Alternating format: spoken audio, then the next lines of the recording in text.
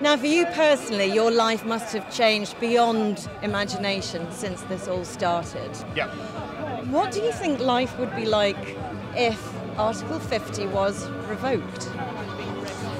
Crikey, well then I would celebrate immediately. However, we would still have a divided country, and we would still need to work hard on building up all the communities and all the local groups around the country that fight for their local communities and fight for local values, because that's one thing that was missing, which helped trigger Brexit as well. People look around their communities and saying, I have no power in my community has no power in this country.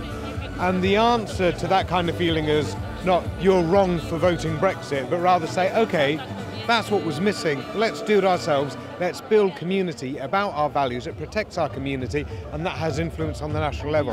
And that's actually what we're doing. And those values are actually values that tend to line up with community on the local level, the national, and the international level. That's what we're about. So would you say the original referendum asked completely the wrong question?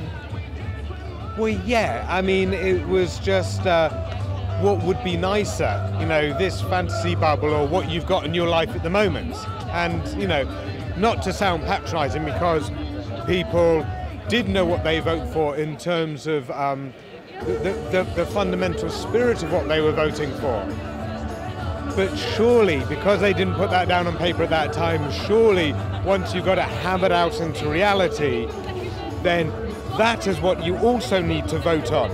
You know, you can shake hands on something, but when the contract comes down, you do have the right to read the small print and say, And it's not just a right that the public has, it's also a responsibility to ourselves and to future generations, not to say, oh, we voted for something and now the politicians can do it however they like it, even if they've got financial interest in it. That is not the right way for responsible citizenry to fulfill their part in a democracy.